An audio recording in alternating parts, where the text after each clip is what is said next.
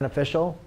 When you guys are looking at this problem, we need to use a conversion ratio, right? And you guys agree with me that this ratio is exactly the same.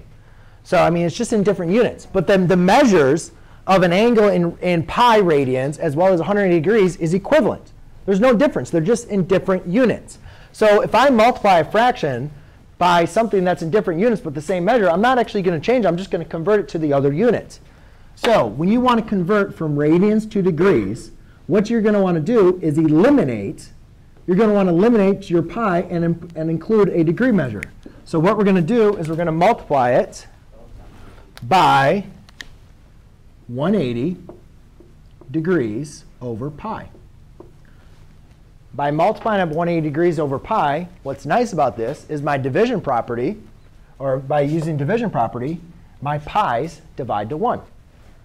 Then I have 12 times 180 divided by 5.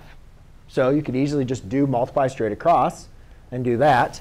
Or you could say 5 goes into 80, which should be, yes? But why didn't you just replace the 5 with 180? I'm just showing you what to do for on this problem. But yes, I mean, you're multiplying by 180 over pi. OK? So 5 goes into 180. Well, it goes into 80 16 times. It goes into 20, so it'd be 36.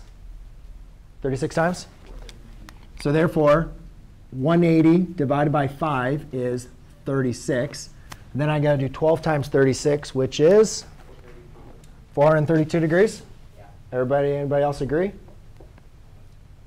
32. 432.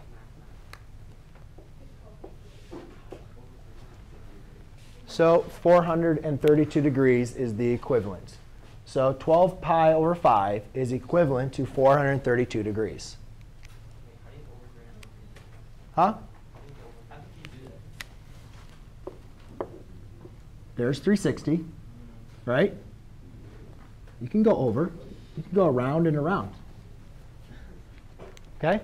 We'll go over more of that later. We haven't learned that yet. You're just learning how to convert. That's all you guys need to know.